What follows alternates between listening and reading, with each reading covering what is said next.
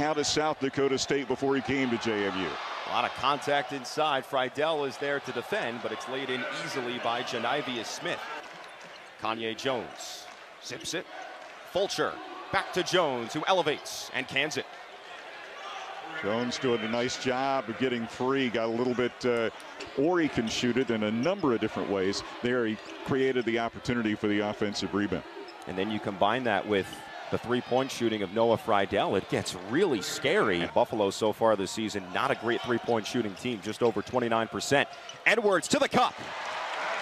Boy, he can do it in so many different ways. Who flexes as he goes up the court. And then he turns it over to Friedel. 2-on-2, we go the other way. Green and Brown, some miscommunication. Brown to Bickerstaff. That brings the crowd alive. Thanks to the distribution from Xavier Brown.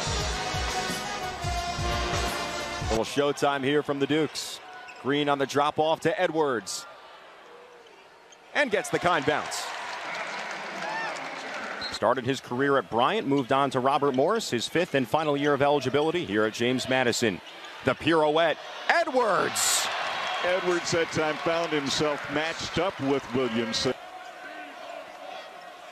And it's pretty remarkable. This team has 76 on the board tonight, and I don't think they played nearly their best offensive game as Bickerstaff slams it down. As the Dukes continue their stretch of remarkable play to begin the season. Number 22 JMU is now 7-0, while Buffalo is still seeking that first D1 win.